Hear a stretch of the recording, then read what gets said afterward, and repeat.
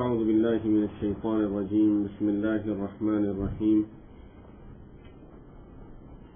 ألم تعلم أن الله يعلم ما في السماء والأرض إن ذلك في كتاب إن ذلك على الله يسير ويعبدون من دون الله ما لم ينزل به سلطانا وما ليس لهم به علم وما للظالمين من نصير وإذا تتلى عليهم آياتنا بينات تعرف في وجوه الذين كفروا المنكر يكادون يسطون بالذين يتلون عليهم آياتنا قل أفأنبئكم بشر من ذلكم النار وعدها الله الذين كفروا وبئس المصير يا أيها الناس ضرب مثل فاستمعوا له إن الذين تدعون من دون الله لن يخلقوا ذبابا ولو اجتمعوا له وإن يسلبهم الذباب شيئا لا يستنقذوه منه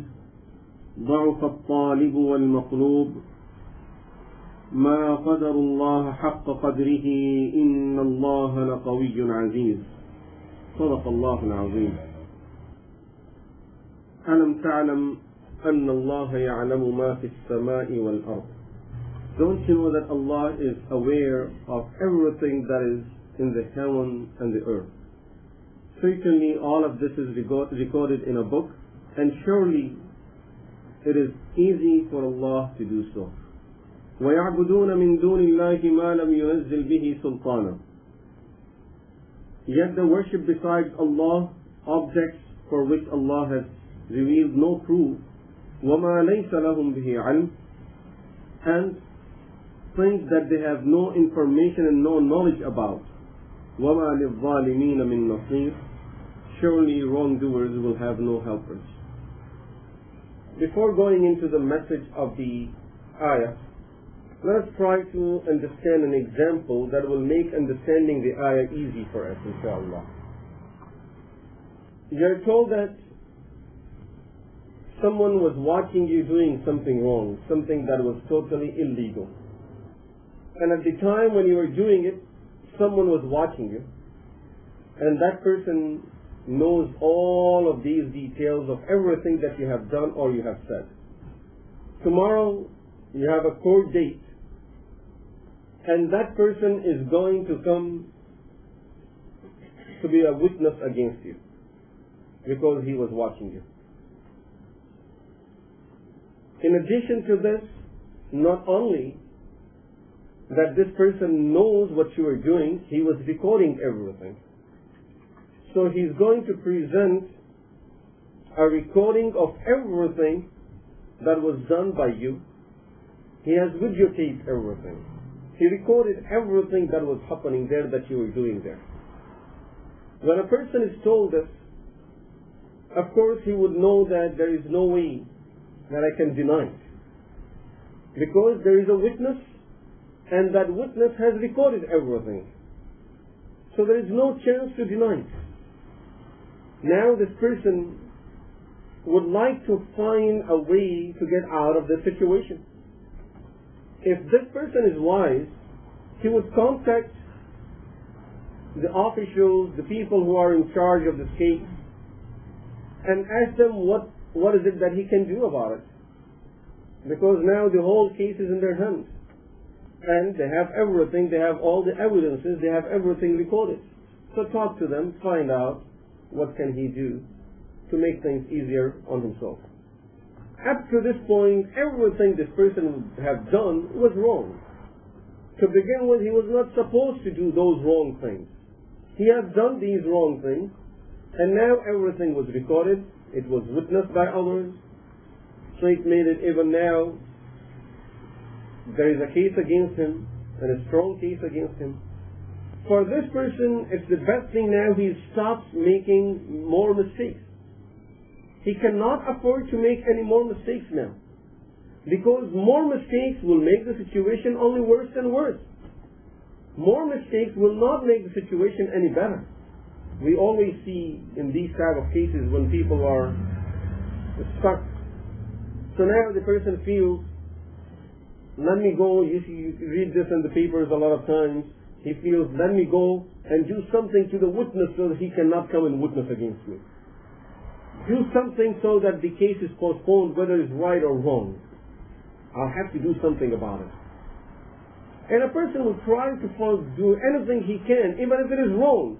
And then a lot of time people end up doing wrong things, and at the end now, his situation is even worse than what he was already in. Only yesterday, it was in the news, in our news here, about something happened in New York the day before yesterday. A person who was a doctor, I think some of you may have read it, a person here, he's a doctor, and there were differences going on between him and his wife for a long time. He had a house that worth about $9 million. The court had ordered him to sell the house and give $4 million to his wife. Now he's angry. He doesn't want to give it to his wife. Why I'm going to give my money to my wife? So he finds a solution. The solution is he puts his own home on fire while he's in it. They rescued him. Of course, he had some burns, whatever. And he lost the house. He lost the money. And now the situation is worse than what he was already in. People try to find wrong solutions. And when they try to get into these type of things, then of course they only make things worse for themselves.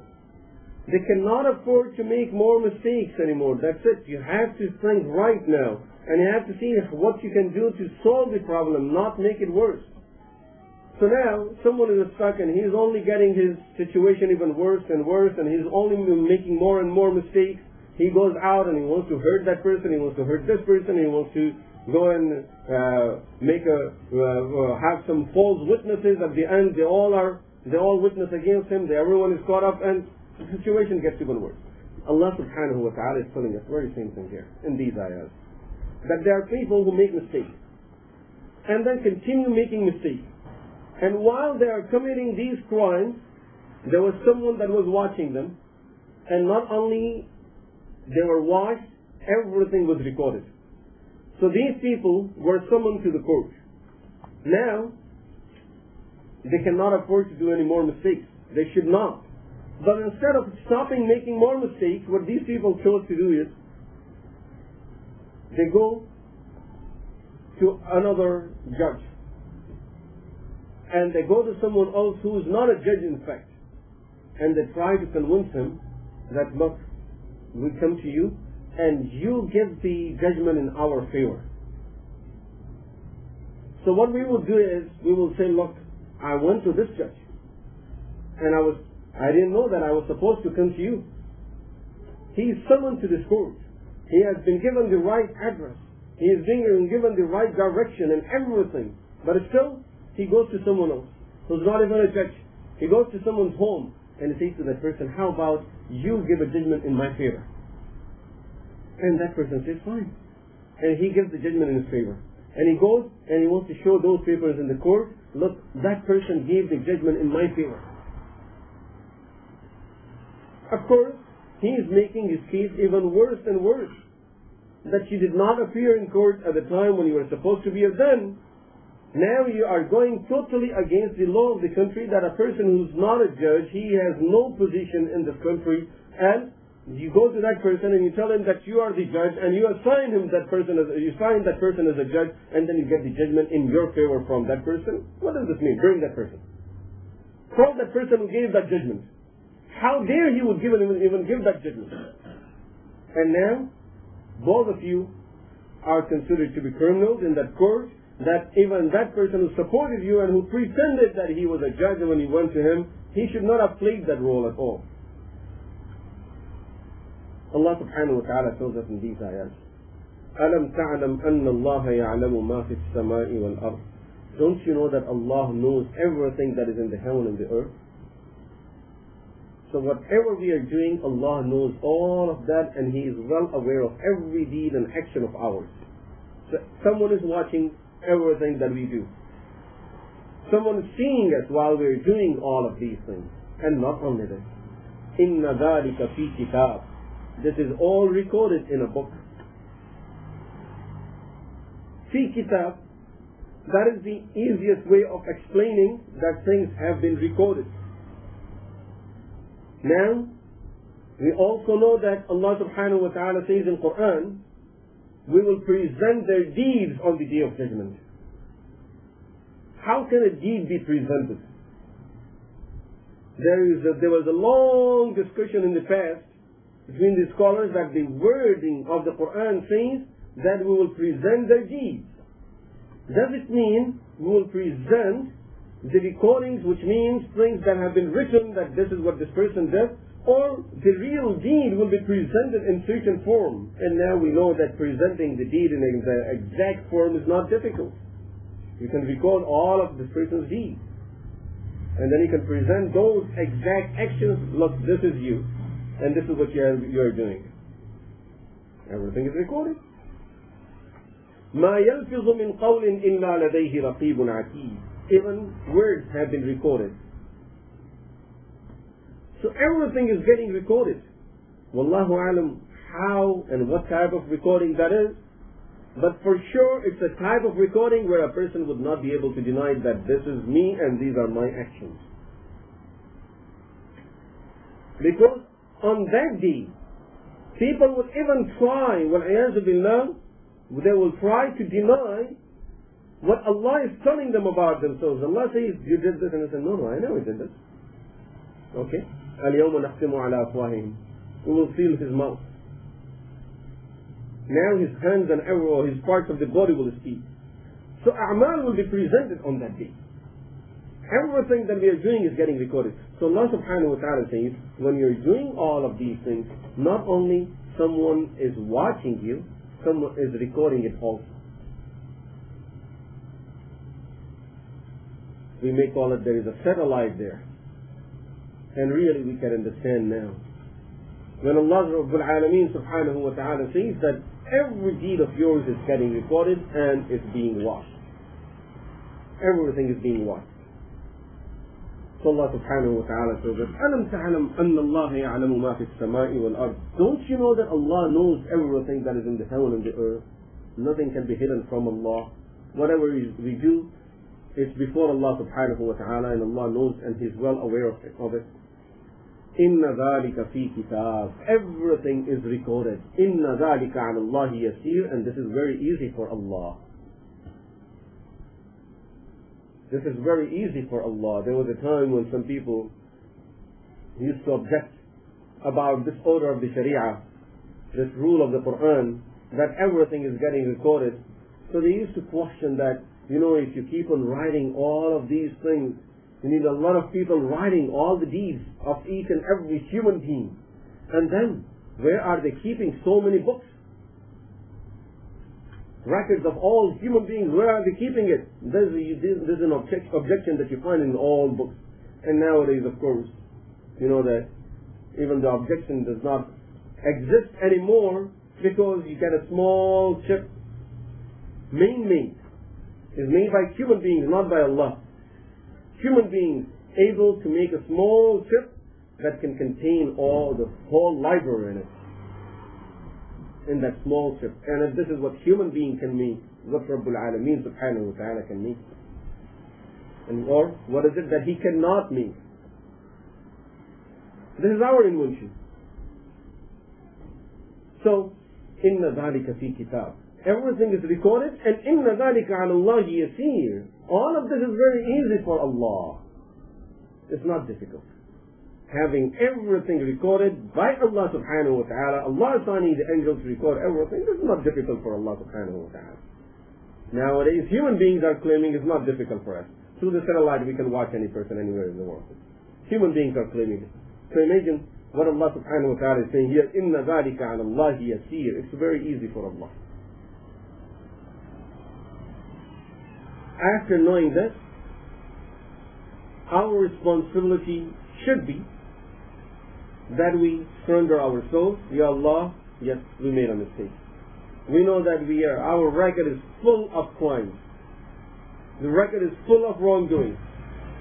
And if those things are played at the time of presenting the records and at the time of the judgment on the day of Qiyamah, surely I'm gone. But a lot of people, they continue making even more mistakes. Instead of now, after reading this is enough for us to repent to Rabbul Alameen subhanahu wa ta'ala. This is enough for us to say, yes, it's my mistake. No excuse, Ya Allah. I know there is no excuse for me to do it. But Allah subhanahu wa ta'ala says, in spite of all of this, and after knowing these, وَيَعْبُدُونَ مِن دُونِ اللَّهِ مَا لَمْ يُنَزِّلْ بِهِ سُلْطَانًا, they still keep on worshipping things beside Allah subhanahu wa ta'ala for which Allah has not revealed any proof. So a person is not assigned as a judge by the government. He goes to him and says, you be the judge. وَيَعْبُدُونَ مِن دُونِ اللَّهِ مَا لَمْ يُنَزِّلْ بِهِ سُلْطَانًا. They are worshipping objects beside Allah for which there is no proof.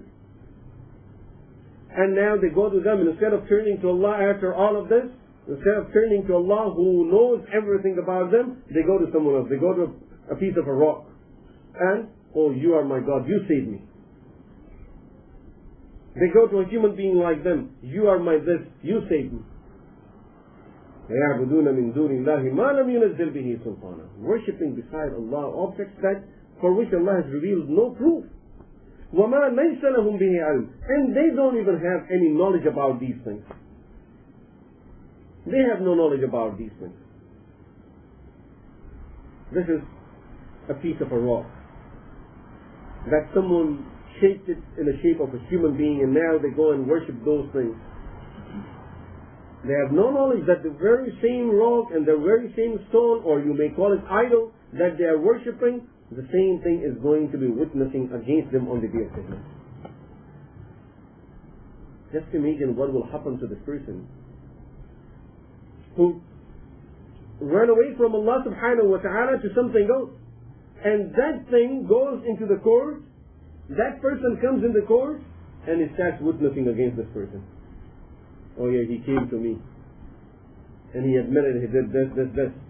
Ya Allah, punish him for all of this. Imagine what will happen to that person. And this is what happens to every person that turns away from Rabbul Alameen subhanahu wa ta'ala and tries to take refuge anywhere else. وَيَعْبُدُونَ مِن دُونِ اللَّهِ مَا لَمْ يُنَزِّلْ بِهِ سُلْطَانًا.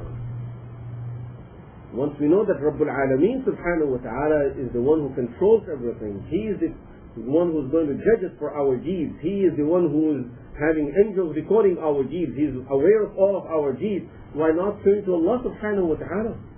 That's the only choice. What other choice do we have? Turn to Allah.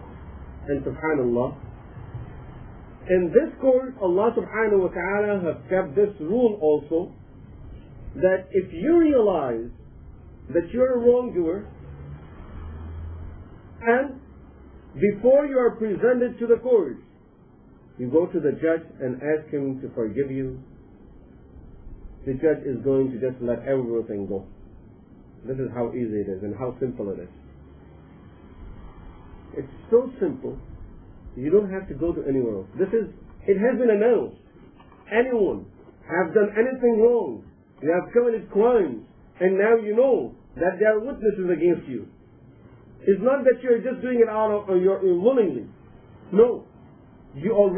Someone told you that everything was witnessed by someone and everything was recorded, and tomorrow is your hearing. And that judge has all of this material, holds all the information, and these witnesses will be there witnessing against you. And these witnesses work so hard to record everything. He tells you, just go to the judge and say sorry to him. That's all. And this person runs here and there. He doesn't go to the judge. He's running to everyone else. That you save me, you save me, you save me, you do this for me. Instead of this, he's told the easiest way, just go to the judge. And it has been announced. The government is so kind, is so nice, and so merciful that they have made this announcement that, look, we realize that you made a mistake.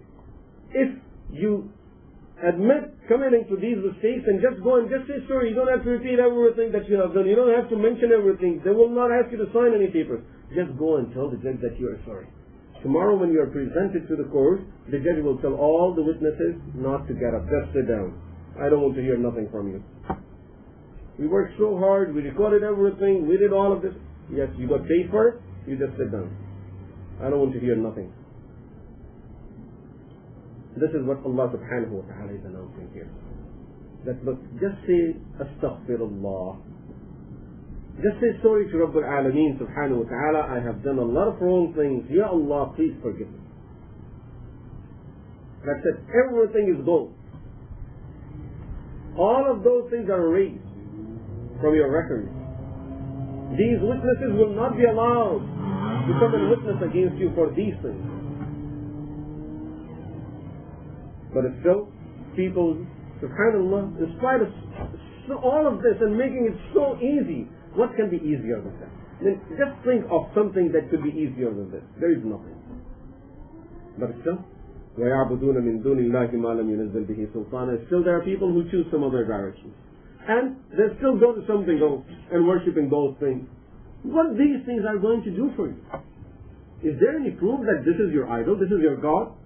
Is there any proof that He created you? Is there any proof that He provides you? You know that He cannot do nothing for you. Whether those were the idols of those days or the idols of these days. We have our own idols. They had their idols. It's the same thing, its names are different. Objects are different. Sometimes our idols are in the form of, their idols were still wood or stone. Our idols are just pieces of paper sometimes. That this will save me. This will do everything for me. These pieces of paper that I have. But no. Allah subhanahu wa ta'ala is reminding us that we all have to turn to Allah subhanahu wa ta'ala. وَمَا لِلظَّالِمِينَ مِن نَصِيرٍ. Surely wrongdoers will have no helper, because Allah made it so easy. Now the person still did not repent to Allah subhanahu wa ta'ala. Because of the gifts that he was given by Allah subhanahu wa ta'ala. He was gifted by Allah subhanahu wa ta'ala with all of these things. And if we look at ourselves, nothing is keeping us away from turning to Allah but the things that we have been gifted by Allah subhanahu wa ta'ala, and we are misusing them. Whether it's a status that a person holds. And because of that status, the person doesn't want to lose that status in his community. So therefore he has to attend all of these gatherings where there is a haram. Therefore, he has to do things and say things that are against the Sharia of Islam. Why? He does not want to lose his status. His status is his idol. For some people, is their wealth. Because of his wealth, this person is just going more and more in his wrongdoing. If tomorrow Allah subhanahu wa ta'ala will just pull that string and He will just pull those dollars away from the person and he loses that thing, that's it. So the only thing that is making this person keep on going away from Allah, from the deen of Allah, is this blessing of Allah subhanahu wa ta'ala that Allah has blessed him with, and that is called wealth. For some people, their health, youth, strong, beauty, good looking, whatever else Allah subhanahu wa ta'ala blessed the person with. I look this, I can drive this, I can do this. And the person is lost in his things and these gifts that are given to him by Allah subhanahu wa ta'ala. So all of these are nothing but gifts from Allah subhanahu wa ta'ala that we are misusing. And Allah subhanahu wa ta'ala gifted us with these things so that we can use them the right way and earn the pleasure of Allah subhanahu wa ta'ala through them. So these are becoming the idols for us now that are keeping us away from turning to Allah. We are turning to these things. And then, when a person is reminded, someone sits with you and he gives you some nasiha, someone advises, right away you see this person's face is turning red. Why did you come to my home? Why are you knocking at my door? Didn't you find any other house in the world? Well, I'm doing okay with my deen. You don't need to remind me. You see someone doing something wrong, you remind the person, look, this is haram. And right away he turns red. Don't try to teach me deen. I know it. وَإِذَا تُتْلَى عَلَيْهِمْ آيَاتُنَا بَيِّنَاتٍ. When our clear revelations are recited to them, تَعْرِفُ فِي وُجُوهِ الَّذِينَ كَفَرُوا الْمُنْكَرَ. You can notice a denial on the faces of the unbelievers. Munkar, disliking. The expression of the face tells you that he doesn't want to hear these things. He doesn't want to listen to the reminder from Quran, from the book of Allah subhanahu wa ta'ala. When these clear ayahs, beautiful ayahs of Allah are recited to these people, تَعْرِفُ فِي وُجُوهِ الَّذِينَ كَفَرُوا الْمُنْكَرَ. You see it on the face of the kuffar. You can recognize it from his face that the person is disliking it. He does not want to hear this. You talk to him about Allah, he doesn't want to hear this. You talk to him about the deen of Allah, they don't want to hear it. You talk to them about akhirah. Of course, kuffar are to the extreme of the denial, and they really dislike it, and they will tell you openly, I don't want to hear it. But unfortunately, a person who is on the same direction, you see the very similar expression may not be exactly the same. There is difference of percentage. But you see, even those who are considered to be believers, they would like to tell you, don't talk to me about this. I'm not ready to hear these things yet. تعرف في وجوه الذين كفروا المنكر. And kufr, as it means disbelief, it means being ungrateful. There are so many ayahs of the Quran where the word kufr is used for ungratefulness. لَإِن شَكَرْتُمْ لَأَزِيدَنَّكُمْ. If you be grateful, I'll give you more. وَلَإِن كَفَرْتُمْ إِنَّ عَذَابِي لَشَدِيدٌ. Kafartum is the opposite of shakartum. If you be ungrateful, then my punishment is very severe. So now we take that meaning here. You will see on the faces of those who are ungrateful this likeness towards the ayahs of Allah. And now we can see that when we are talking about ourselves now we are not talking about disbelievers. We are talking about ourselves, those who are ungrateful to Allah subhanahu wa ta'ala, who are misusing the blessings of Allah subhanahu wa ta'ala. When you talk to them, remind them about Allah, about deen of Allah, and about coming back and practicing the deen of Allah, repenting to Allah subhanahu wa ta'ala, you will see the dislikeness on their face. They don't want to hear these things. And sometimes the person gets very upset with this person who's reminding him. He would like to kick him out of his house. He would like to shut the door on him. Allah subhanahu wa ta'ala says, يَكَادُونَ يَسْطُونَ بِالَّذِينَ يَتْلُونَ عَلَيْهِمْ آيَاتِنَا. They can barely refrain from assaulting those who are reciting the ayat to them. They can hardly control themselves from attacking those who are reminding them through the ayahs of Allah subhanahu wa ta'ala. This is how angry they are when they hear the ayahs of Allah. We need to remind ourselves of this very important point here. Sometimes we all do wrong things. But we need to always keep our hearts and our minds open for taking the nasiha,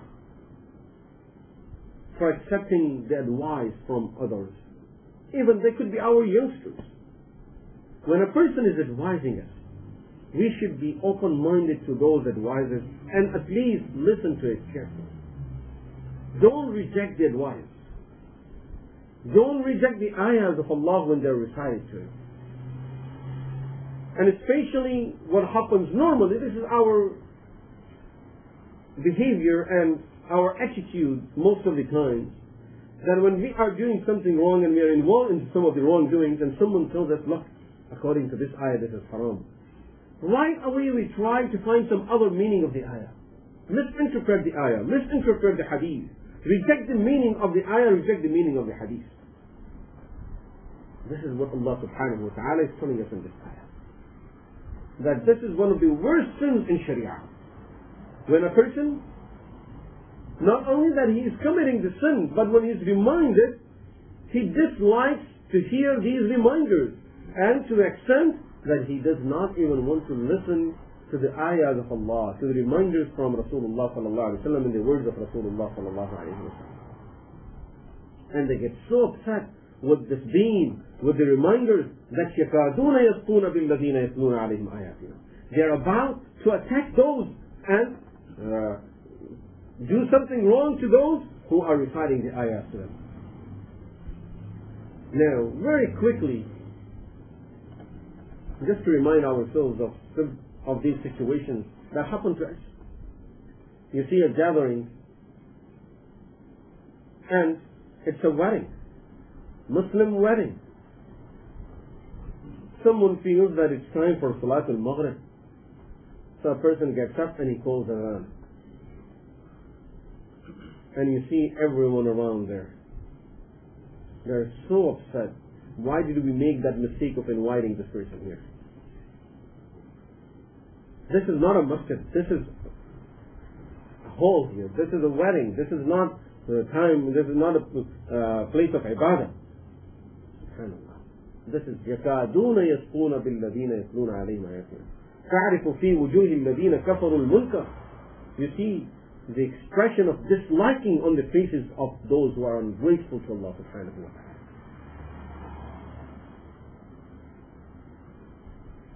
Allah subhanahu wa ta'ala says, if this is the situation of any person in this world, then Allah says, let me tell you something. قُلْ أَفَأُنَبِّئُكُمْ بِشَرٍّ مِّن ذَلِكُمْ. Should I inform you of something that is worse than this for you? If by hearing my ayahs, the expression of your face changes, and you are hurt, and you don't feel good about hearing my deen, my ayahs, the orders of my deen, then let me tell you this. Something else you are going to face that will be more painful to you, and that thing is going to change your face even more. An-nar, that's the hellfire when you see it. That's the hellfire when you see it, that it will be more painful feeling for you, that you know that you're going in there. And then, once you get into the hellfire, then you see what happens to your face. This face that used to have all kind of expressions on it because of hearing the ayahs of Allah, and you are intentionally you are making your face that way to make fun of that person. Today, once you go into the Jahannam, that Jahannam will change your face. Or we may say that Jahannam will fix your face now. The face that you were making in those days, at those times when you were making fun of those people. Allah subhanahu wa ta'ala says in Surah Al-Mutaffifin, فَالْيَوْمَ الَّذِينَ آمَنُوا مِنَ الْكُفَّارِ يَضْحَكُونَ. Today, the people of Iman will laugh at the disbelievers. On that day, he used to make his face and laugh at the people of Iman. Today, the person of Iman will see his face changing now when he gets into the hellfire, and he will be laughing at him. تعرف في وجوه الذين كفروا المنكر يكادون يسطون بالذين يتلون عليهم آياتنا. They're about, and they hardly can control themselves from attacking those who are reciting our ayahs to them. قُلْ أَفَأُنَبِّئُكُمْ بِشَرٍّ مِّن ذَلِكُمْ. Ask them, tell them, should I inform you of something that is worse than this? Worse, as I said, that will be more painful to you when you see it, and it will change that expression of your face even more. An-nar, that's the hellfire. وَعَدَهَا اللَّهُ الَّذِينَ كَفَرُوا. That Allah has promised to the believers, that it has been promised. That is the Jahannam. Of course, Jahannam is mainly for kuffar. It's not for the people of Iman. Jahannam is mainly for kuffar. But for those who tries to do the same thing, or who does the things that are supposed to be only done by kuffar, then that person will be treated like them in akhirah also. This is what these ayahs mean, that it is mainly for kuffar. But a person who has iman and he still would like to be in that direction, then he will be in that direction, he will be with them. وعدها الله الذين كفروا وبئس المصير. And that is an evil end for that person. يا أيها الناس ضرب مثل فاستمعوا له. O mankind, here is an example.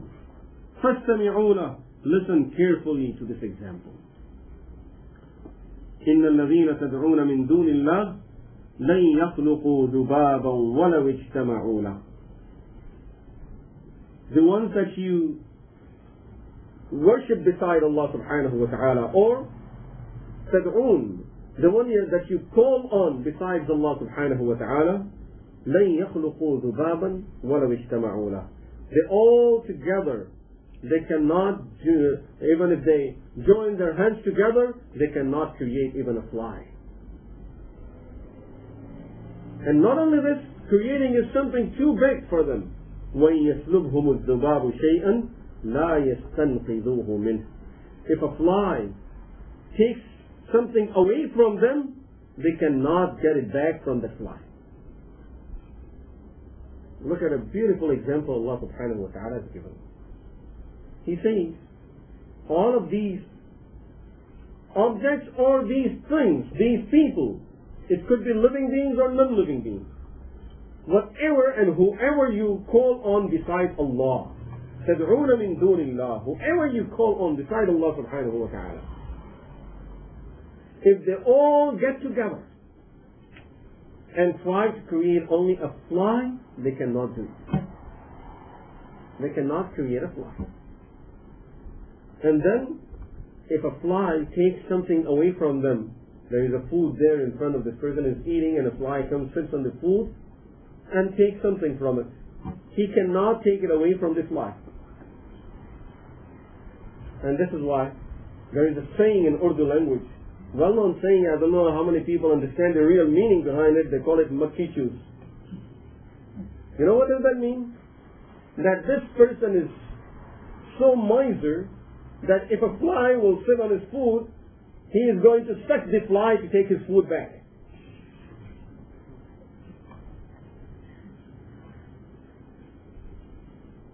Although it's a saying, but it really means a lot. That if a fly takes anything away from you, you cannot take it back from the fly. So Allah subhanahu wa ta'ala is saying that look at the situation and the witness of these things that you call on beside Allah subhanahu wa ta'ala. And if still people are turning away from Allah subhanahu wa ta'ala and calling on these things, ضعف الطالب والمطلوب. The one that is calling and the one that has been called, both of them are very weak. Both of them are very weak. They both together cannot even fight a fly. I remember reading in one of the histories about a ruler from Abbasiyin. He used to sit in one position from morning till dawn. He's sitting in one position. He will not move. One day, a fly came and sat on his nose.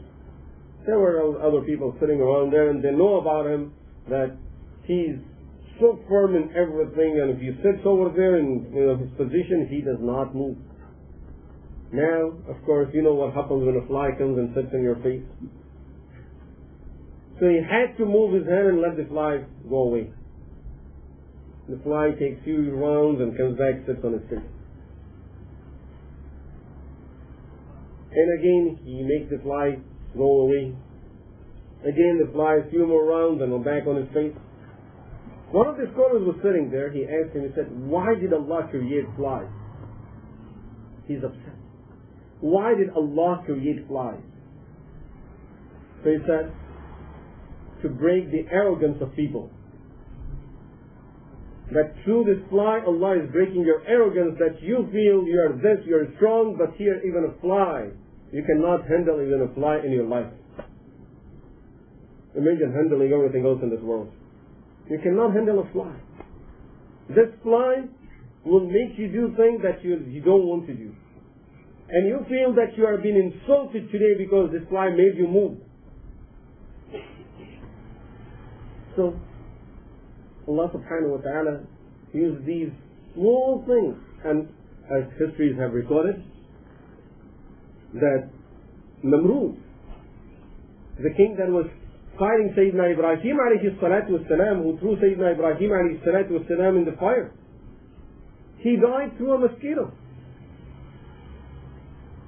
This is a king who is trying, وَالْعِيَاذُ بِاللَّهِ, to challenge Allah subhanahu wa ta'ala. أَنَا أُحْيِي وَأُمِيتُ, I give life and death. I'm the one who raised the sun every day. Allah subhanahu wa ta'ala wanted to make him a good lesson for everyone else and teach him a lesson at the same time. A fly went through in his nose, and through his nose gets into his head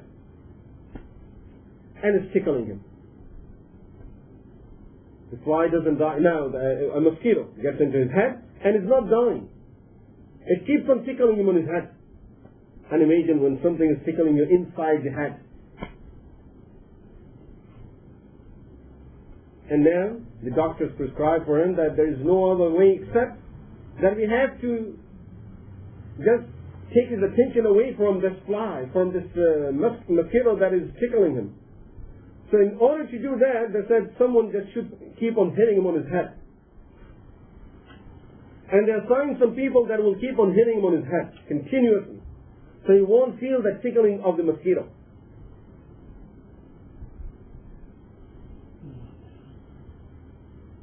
I think a well-known saying in English will fit here very well, that from the fry pan into the fire. So this person is in the fry pan now, and they put him into the fire. There is a mosquito in his head that is tickling him, and now they are telling him someone should keep on hitting him on his head. And finally, one of these days, someone was so tired of just continuously hitting him, and every day we have to just keep on hitting him. So he picks up something heavy and just smashes his head. But Allah subhanahu wa ta'ala is showing people these lessons. That look, these things, they cannot even be, these now, this example shows us a person who's considered to be the greatest person of his time. From a worldly point of view, he's sitting at a very high position. He makes his decisions about any person, kill this person, leave this person alone, and this person has committed that big crime for which he deserves to be killed, no, just set him free. He makes all of these decisions. But he cannot control a mosquito. ضعف الطالب والمطلوب ما قدر الله حق قدره. They did not recognize Allah as He is. They did not understand Allah. They did not realize the greatness of Allah. ما قدر الله حق قدره, as much as they are supposed to recognize Allah. They did not understand the greatness of Allah, and in reality human beings can never understand Allah subhanahu wa ta'ala as He is.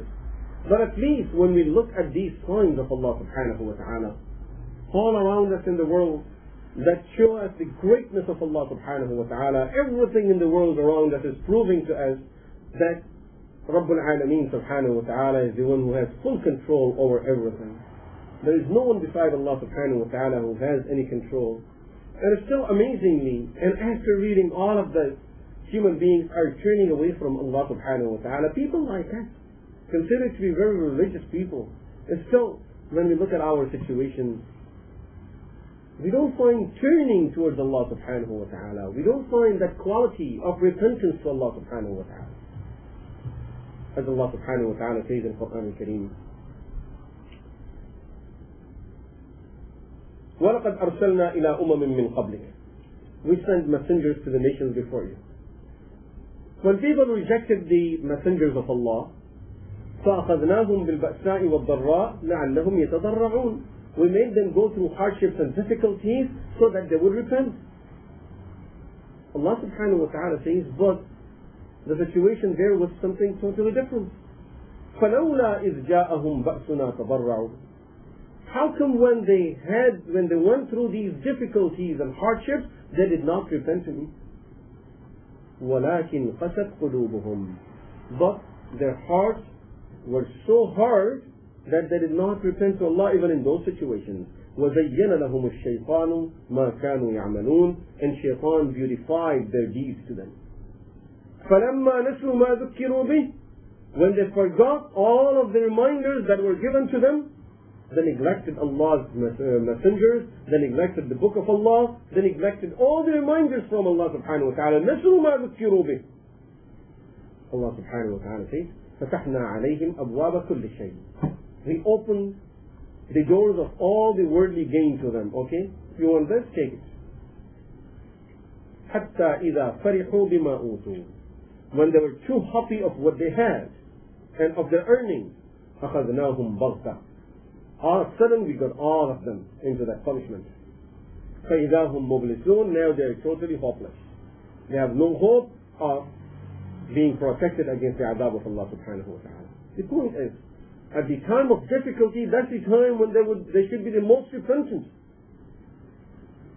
And we find that even as difficulties are coming, day and night, we hear about situations in the world, how the whole world is losing the peace and not having any peace of mind, difficulties, hardships, problems, whether they are Muslims or non-Muslims, whether they are wealthy or poor, I mean, any person and every person, no peace of mind. What could be a better time for repentance than this time? When a person sees that hardships, difficulties all around, no one is satisfied, no one has any peace of mind. People who from the worldly point of view, they got to the highest levels, they earned everything, they got everything, they don't have a peace of mind. So Allah subhanahu wa ta'ala says that this is the time that when a person should repent to Allah subhanahu wa ta'ala, if we only recognize Allah subhanahu wa ta'ala through His attributes. إِنَّ اللَّهَ لَقَوِيٌّ عَزِيزٌ. Allah is powerful, almighty. Allah يَصْطَفِي مِنَ الْمَلَائِكَةِ رُسُلًا وَمِنَ النَّاسِ. The kuffar had a question. Okay, we are ready to repent. We want to do this. But how come a person like him, وَالْعِيَاذُ بِاللَّهِ, was chosen to be a messenger? If I get it from someone else, then I would hear it. Then I would accept it. If a messenger is chosen from someone that I assign a person, I would name a person, and that person should become a prophet of Allah, then we will accept from him. Allah subhanahu wa ta'ala says, Allah يَصْطَفِي مِنَ الْمَلَائِكَةِ رُسُلًا وَمِنَ النَّاسِ. Allah chooses His messengers from amongst angels and from human beings. Some of the people objected to Allah, to Rasulullah sallallahu alayhi wa sallam, that if Jibreel comes to you with the message, then we won't accept your deen, because Jibreel is our enemy, is the enemy of Yahud, because he was sent with adab to Bani Israel. So therefore, we are not going to accept it from Jibreel alayhi salatu. This is not our choice. And when the haqq is given, you know that this is from Rabbul Alameen subhanahu wa ta'ala. You know this is from Allah subhanahu wa ta'ala. And a message has been delivered to you, then we have no reason of objecting to why this person said it and not the other person. If that person would say it, we would say, then I would accept it. Allah يَصْطَفِي مِنَ الْمَلَائِكَةِ رُسُلًا وَمِنَ النَّاسِ. Allah chooses His messenger from amongst angels and from people. That's His choice, it's not our choice. And we don't want to put conditions to Allah subhanahu wa ta'ala that I will accept the hidayah and the guidance and I will follow this deen only if you do it in this way. We have no right of applying conditions to Allah subhanahu wa ta'ala. Inna Allah sami'un basir.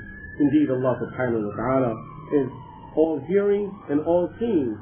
يَعْلَمُ مَا بَيْنَ أَيْدِيهِمْ وَمَا خَلْفَهُم. He knows what's before them and what's behind them. Before them means whatever deeds they have sent ahead of them. وَمَا خَلْفَهُم, and whatever things they are leaving behind them that will get them either good or bad as they go back into their graves. That is very important, that every person, when he leaves this world, at the end, during that period when this person is in barzakh, the period between the person's death and the day of resurrection is called barzakh. In barzakh, the person will be treated according to two things. Number one, things that he had sent ahead of him. All the a'mal that he has done and he had sent ahead of him. And number two, things that he did that will be affecting people after him. And that could be good things or bad things. As Rasulullah sallallahu alayhi wa sallam says in the hadith, من سن سنة حسنة فله أجرها وأجر من عمل بها إلى يوم القيامة لا ينقص من أجورهم شيئا. A person who would do something good, who would say something good, this person will get the reward of doing that good deed, and the reward for every person that will keep on doing that good deed until the day of Qiyamah. And the deed of those people will not be reduced because he is getting some share, or you learn from him, so he is going to get 10% of your deed, whatever you would do. It's not like this. They get their full reward, and he gets the full reward. Their reward is not being reduced because someone else is sharing it with them. This is Allah's rahmah. Now, just imagine that through you, Allah subhanahu wa ta'ala guided few people to the deen of Allah.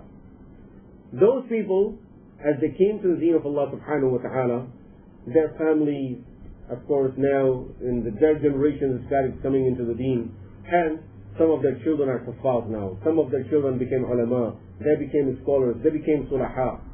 Few generations, and as long as this continues till the day of Qiyamah, you are getting your share of the reward from each and every person that is doing any of those good deeds.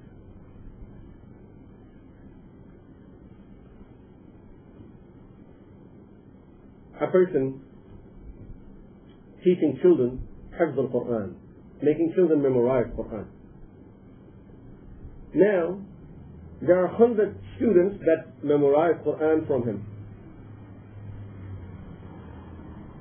Whatever they are reciting, he's getting the reward for it.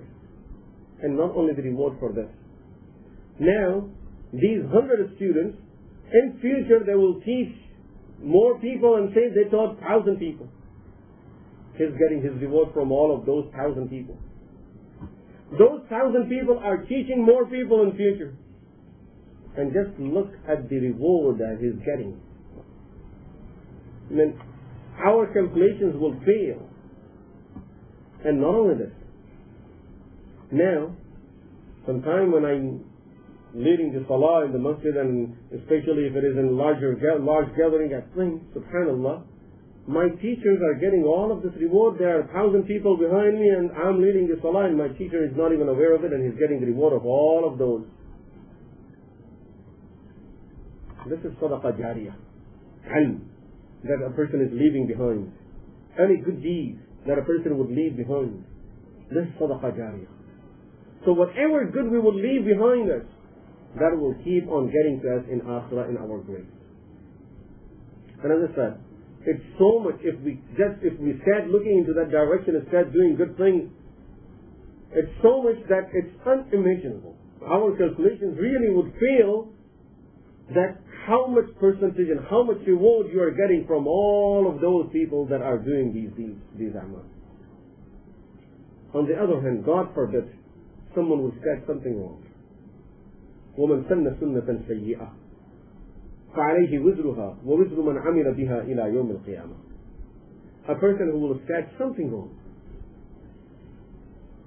Anyone that would follow him in that wrongdoing, he is getting the sin for his own wrongdoing, and anyone that would do that wrongdoing, he will get the sin for that also, and until the day of Qiyamah, whoever would do anything like this person will keep on getting the sin for it. And this is a very dangerous situation. God forbid that we would do anything like this. That you may just give a suggestion to someone to start something that is wrong and harmful. And that person taking your suggestion, he starts it, he gets into it, it started from your suggestion. All the sins that are there, it's coming back to you. So, it's extremely dangerous situation in this situation, and it's extremely important for us to make sure that that is something that we do for our akhirah. We recite this in Surah Yasin, Inna nahnu nuhyi al-mawta. Indeed, we are the ones who would raise the dead from their graves. وَنَكْتُبُ مَا قَدَّمُوا, and we write everything that they have sent ahead of them. وَآثَارَهُمْ, and we also write everything that they have left behind them that will be getting to them when they are in their barzakh. وَآثَارَهُمْ, this is what athar means. That whatever they have left behind them, for which they will be getting the reward. So Allah subhanahu wa ta'ala says, يَعْلَمُ مَا بَيْنَ أَيْدِيهِمْ وَمَا خَلْفَهُمْ. He is well aware of everything that they have sent ahead of them, and whatever is behind them, whatever they left behind them, they will be getting it, whether it's good or bad. وَإِلَى اللَّهِ تُرْجَعُ الْأُمُورِ, and to Allah subhanahu wa ta'ala all matters will return. يَا أَيُّهَا الَّذِينَ آمَنُوا ارْكَعُوا وَاسْجُدُوا. O you who believe, after hearing all of this, now your heart must be soft. Now you must have realized what you're supposed to do.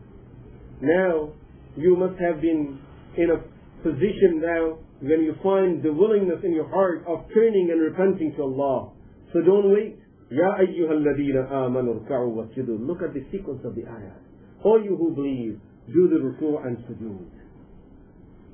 And normally when Quran refers to ruku' and sujood together, it means salah, which means get up and do the salah. As soon as the reminder comes, as soon as a person feels that I have been turning away, I'm going away, I'm a sinner, I have been doing wrong, and as soon as we realize that, turning to Allah, perform 2 rak'ah salah. Ya ayyuhal ladhina amanu rka'u wasjudu. And then, after this is not the end, this is the beginning. Now after this, continue doing the ibadah of Allah. وَاعْبُدُوا رَبَّكُمْ. Now keep on doing the ibadah of Allah subhanahu wa ta'ala. And once you have realized this is what you're supposed to do, you give up all of the wrongdoings, you realize that you need to repent to Allah, you perform the 2 rak'ah salah, and now you came back to the ibadah of Allah. From now on, make sure only good you will produce, only good you do, only what is liked by Allah. وَافْعَلُوا الْخَيْرِ, and only do khayr, only do good in your life. Don't do anything wrong. A lot of times, shaitan works especially with people like us, who are trying to do something for deen. Whether we can call it, the reason I said people like us, a person who, mashallah, is considered to be a scholar or a student of Islam, or some working in the deen of Allah, for the deen of Allah subhanahu wa ta'ala. Shaitan works with people like us. In what field? Okay, he is doing all of these good things.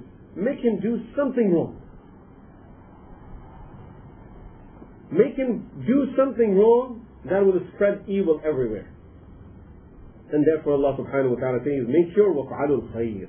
Now keep on doing the ibadah, and through the ibadah you will be able to hold to khayrat, and doing the khayr only. وَفْعَلُوا الْخَيْرِ. Once you do this, ارْكَعُوا وَاسْجُدُوا. You do the salah, and you continue doing the ibadah after that, and after that you make sure you are only doing khayr, you are not falling into shar, you are not doing any evil. That the result of that will be لَعَلَّكُمْ تُفْلِحُونَ. You will succeed for sure. لَعَلَّكُمْ تُفْلِحُونَ, so that you may succeed. And always remember, never think that I have done a lot. I am doing so much now. وَجَاهِدُوا فِي اللَّهِ حَقَّ جِهَادِهِ. Struggle in the path of Allah as much as it deserves to be struggled for Allah subhanahu wa ta'ala. As much as you owe it to Allah subhanahu wa ta'ala. حَقَّ جِهَادِهِ. As much as you are supposed to do it for Allah. How much I'm supposed to do for Allah. And of course there is no end to it. Therefore, وَجَاهِدُوا فِي اللَّهِ حَقَّ جِهَادِهِ. Keep on struggling and striving in the way of Allah subhanahu wa ta'ala, as much as you are supposed to do it for Allah, not for yourself, not for anything else, as much as you are supposed to do for Allah. هُوَ اجْتَبَاكُمْ, because He is the one who chose you. No one else chose you. هُوَ اجْتَبَاكُمْ. He is the one who chose you. Now, if shaitan would come and tell you that, look, مَا جَعَلَ عَلَيْكُمْ فِي الدِّينِ مِنْ حَرَجٍ, this deen is made very easy, no difficulty in this deen, and now they are saying that I have to struggle, I have to wake up for Salat al-Tahajjud, I have to keep on doing these ibadahs, and deen is not made difficult, deen is made easy. Allah subhanahu wa ta'ala says, وَمَا جَعَلَ عَلَيْكُمْ فِي الدِّينِ مِنْ حَرَجٍ. I did not make the deen difficult the way it is. The way it is, it's already easy. Sometimes people feel that deen is difficult, I'm going to make it easy. A person asked me once, he says, I cannot wake up for Salat al-Fajr. And Allah subhanahu wa ta'ala says in Quran, مَا جَعَلَ عَلَيْكُمْ فِي الدِّينِ مِنْ حَرَجٍ. Allah did not make deen difficult for you. So there is no difficulty in this deen. I cannot wake up for Salat al-Fajr at 5 o'clock, 6 o'clock. So I'll wake up 10 o'clock and do the Salat al-Fajr. As if Allah wal-'iyāzu billah made it difficult and He's making it easy. Allah is telling us, the way it's designed is easy. And if you feel that it's difficult, something is wrong with you. The courses that have been designed, the student has to go through that course. And they have been designed in a way that a normal student every student will be able to go through it and pass it. It's designed in that way. So now, if our child would come home and say, this course is too difficult for me, I can't do this one. You tell him, no, this is not difficult. All the children are doing it. It's easy. A lot of times, people feel that there is difficulty in practicing deen, and then fail to understand that really the difficulty is not in deen, because deen is easy already. The difficulty is in our atmosphere. That the atmosphere I live in is making it difficult for me to practice it. So deen is already easy. If I was in some other community somewhere else, I would have been able to do it. That's a clear indication that deen is not difficult. It's only because of other things I have made it difficult on my soul. So the difficulty is not from deen. It's just like you go to some of the communities and you can't find halal meat over there. So now if someone would say, having halal meat is so difficult. No, it's not difficult. Go to other community where they have 10 stores for halal meat, you can find it everywhere. So it's not that finding halal is difficult, it's only the place that you are in. You go to somewhere else, it will be easy.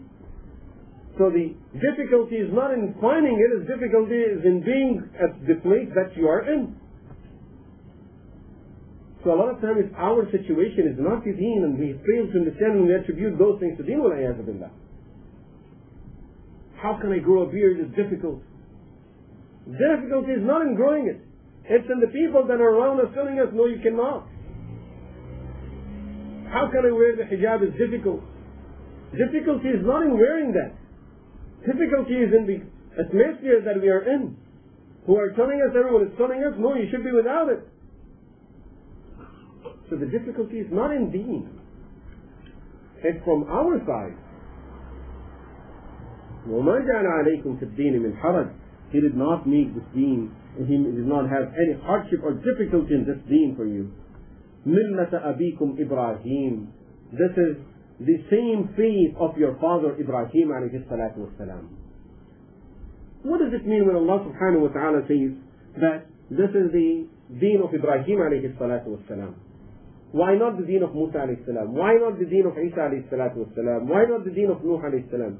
Really, we can call it the deen of all of those Anbiya alayhi salatu wasalam. The reason Allah subhanahu wa ta'ala mentioned Ibrahim alayhi salatu wasalam was, number one, the kuffar of Quraysh.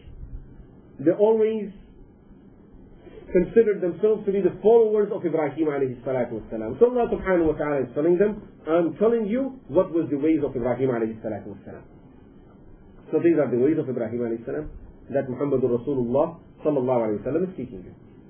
Number two, the other communities Rasulullah sallallahu alayhi wa sallam was dealing with, Jews and Christians. If he would say, Millata Musa alayhi salam. Now, the Christians will say, okay, if it is Musa alayhi salam, we are not going to follow it, we are Isa alayhi salam. We want Isa. If you say Isa alayhi salam, the Jews will say, we are out. Ibrahim alayhi salam is a prophet that is commonly accepted by all those who consider themselves to be followers of any religion. any divine religion. They all respect Ibrahim alayhi salatu wasalam. And then the word abikum, your father, will not fit on Musa alayhi salam and will not fit on Isa alayhi salatu wasalam. It fits on Sayyidina Ibrahim alayhi salatu wasalam. That this is the way of your forefather, of your father Ibrahim alayhi salatu wasalam. Ishaq alayhi salam, Ismail alayhi salatu wasalam, both are the children of Ibrahim alayhi salatu wasalam. Whether now you consider yourself to be Arab or Jews or Christian, they are all from Ibrahim alayhi salatu wasalam.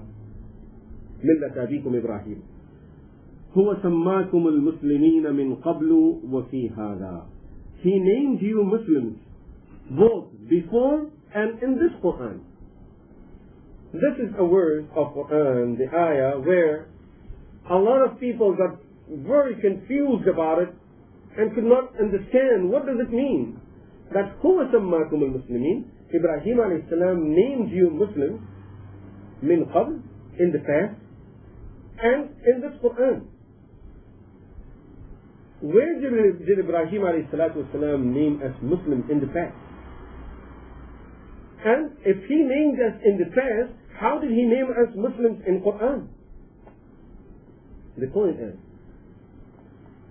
Allah subhanahu wa ta'ala says about the dua of Ibrahim alayhi salatu wasalam when he built the Kaaba, رَبَّنَا وَاجْعَلْنَا مُسْلِمَيْنِ لَكَ.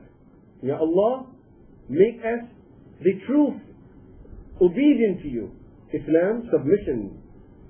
Make us the true submitted servants of yours.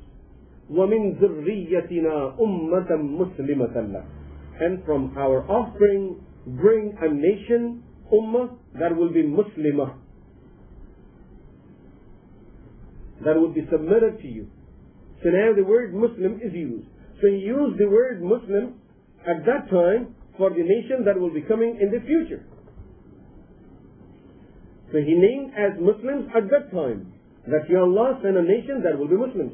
And then Allah subhanahu wa ta'ala revealed that ayah, that dua of Ibrahim alayhi salatu wasalam, in Quran. So even in Quran, the word Muslims is used as a reference from Ibrahim alayhi salam, that he calls you Muslims. So in Quran we are called Muslims by the reference of Ibrahim alayhi salatu wasalam, and at that time he also called us Muslims.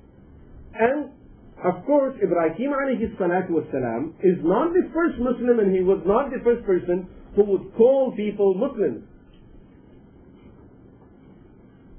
Sayyidina Nuh alayhi salatu wasalam, Adam alayhi salam, from the time of Adam alayhi salam, this Islam is started from that time. And all the Anbiya alayhi salam were only teaching Islam, submission to Allah subhanahu wa ta'ala. But Ibrahim alayhi salatu wasalam's name is mentioned because he made dua for this ummah, that Ya Allah, bring a nation that will be Muslimah. وَمِن ذُرِّيَّتِنَا أُمَّةً مُسْلِمَةً لَكَ. So in the past he named as Muslims when he was making the dua, and on his reference Quran mentions that word, that he said these nations will be called Muslims. لِيَكُونَ الرَّسُولُ شَهِيدًا عَلَيْكُمْ وَتَكُونُوا شُهَدَاءَ عَلَى النَّاسِ. Allah subhanahu wa ta'ala has sent you to this world so that the messenger becomes a witness to you, and you become witness to other people. Messenger will witness to you people that Ya Allah, I have conveyed my message to these people, and we will be witnessing for other people or against other people, whatever that would come to. In Akhirah, as Rasulullah sallallahu alayhi wa sallam said, Anbiya alayhimu salatu wa salam will be presented to Allah subhanahu wa ta'ala with their ummahs, and large number of their ummahs are disbelievers. They will be asked, how come you did not follow this Prophet of Allah? And the response will be, he did not tell us everything. We didn't know that if we really had to follow him. I never thought that this was true. It was not proven to me. He did not convey the message the way he was supposed to. Allah subhanahu wa ta'ala will ask Anbiya alayhimus salatu wassalam, what do you have to say about this? Your nations are saying that you did not convey the message to them. They will say, Allah with it. Is there any witness that you did convey the message? They will look around. We can't find no witnesses, Ya Allah. Some of these Anbiya, they can find no witness to witness for them that they can wait the message. Of course, the whole world is standing there. The Ummah of Muhammadur Rasulullah sallallahu alayhi wa sallam will get up and say, Ya Allah, we will witness for him. I can witness that Nuh alayhi salam can wait the message of your deen to these people. So Allah subhanahu wa ta'ala will call us. Come up here. How can you witness? Did you see? No, Allah. But I have something, knowledge stronger than being able to see. And that is, I read your Quran. And in the Quran, you informed us that Nuh alayhi salam can wait the message to his people. And on the basis of that Quran, the information that I got from you, Ya Allah, I can witness that Nuh alayhi salam did fulfill